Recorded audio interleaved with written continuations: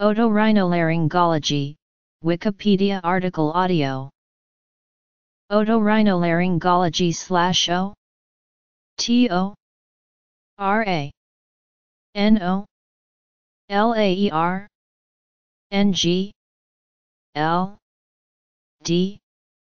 Otorhinolaryngology is a surgical subspecialty within medicine that deals with conditions of the ear, nose, and throat and related structures of the head and neck. Doctors who specialize in this area are called otorhinolaryngologists, otolaryngologists, and doctors and surgeons, or head and neck surgeons. Patients seek treatment from an otorhinolaryngologist for diseases of the ear, nose, throat, base of the skull, and for the surgical management of cancers and benign tumors of the head and neck. Etymology. Training. Subspecialties. Topics.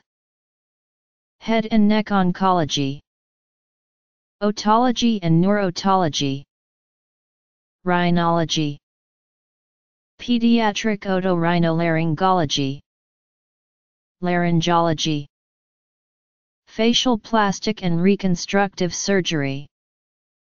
The term is a combination of New Latin combining forms derived from four ancient Greek words: us, ear; res, nose; larynx, larynx, and ologia, study. Otorhinolaryngologists are physicians who, in the United States, complete at least 5 years of surgical residency training. This is composed of 6 months of general surgical training and 4.5 years in specialist surgery. In Canada and the United States, practitioners complete a 5-year residency training after medical school.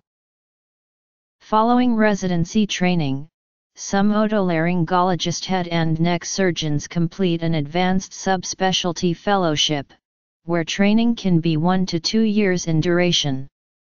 In the United States and Canada, otorhinolaryngology is one of the most competitive specialties in medicine in which to obtain a residency position following medical school. In the United Kingdom, entrance to otorhinolaryngology higher surgical training is highly competitive and involves a rigorous national selection process.